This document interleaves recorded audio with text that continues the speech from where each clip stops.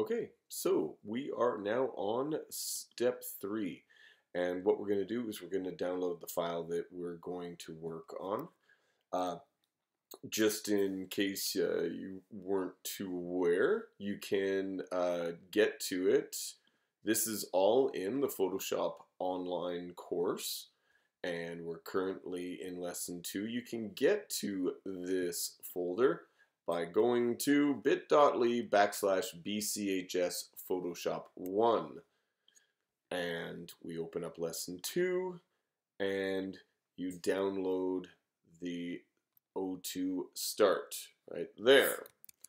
I've downloaded it already and there it is. Good. Oh, did you notice that mine opened in preview when I double clicked on it? And the reason why it did is because I actually have it set up for my TIFFs to open in preview. So there's 2 different ways to open it in Photoshop. Number 1, you can right click or control click and say open with Photoshop. And pick the correct one, 2020. Or the other thing that you can do is you can drag and drop it down into this one right here. And it opens in Photoshop. Great. If you want all of your windows and tools and everything to be looking the same, you can go to Workspace and pick Essentials and then Reset Essentials. Now everybody's workspace looks the same. Okay, so what are we going to do here first? Well, you can see that we've scanned this picture. And we're going to, first of all, we're going to save it as our working file. So pick Save As, call it O2 Working. And I want you to save it into your Photoshop 1 folder. Photoshop 1, the one that you have saved or shared with me on your Google Drive. We hit save, and because it's a TIFF file, we have all these different options. Don't worry about them, just say OK. And there we go. Now it's called working. So if everything messes up, then go back to the start one that you have downloaded. It's in your downloads folder. First, we're going to crop this. And so hit the letter C, and you'll notice you get the cropping tool.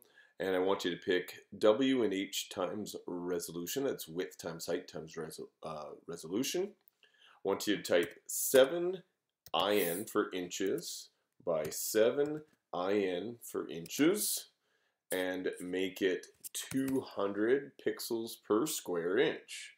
Need to change that. There we go. Good. Next, we're going to hit the straighten button. And actually, you need to get out of that first. There we go. And we hit the straighten button and, well, by the way, I got out of that by just hitting the tab key. It was sometimes every once in a while you gets a little bit locked in there. You might not even have to hit the tab key. Anyway, I know that I have the straighten tool because you'll see right here that it's got the little level. And I'm just going to click and drag across this line right here. Clicking, dragging, holding it exactly there, and it straightens it out. Now we're going to get rid of this white border right here like that, and we're going to bring this in, and the other side we're going to bring it in.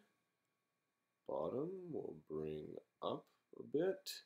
Now, if you're noticing that it's snapping into place in a way that you don't really like, then one of the things that you can do is you can actually get rid of that or stop it by going under View and selecting Snap. There's also some other options of what you want it to snap to. And if you have the snap undone, that makes it a lot more smooth to move around. And sometimes you want that. Other times, actually, you want things to lock into place. Okay, I think I've got that. I'm going to hit return. Nice. There it is. Okay. And then I want you to go up to File and pick Save. And we'll save what you've done. You can go on to the next video.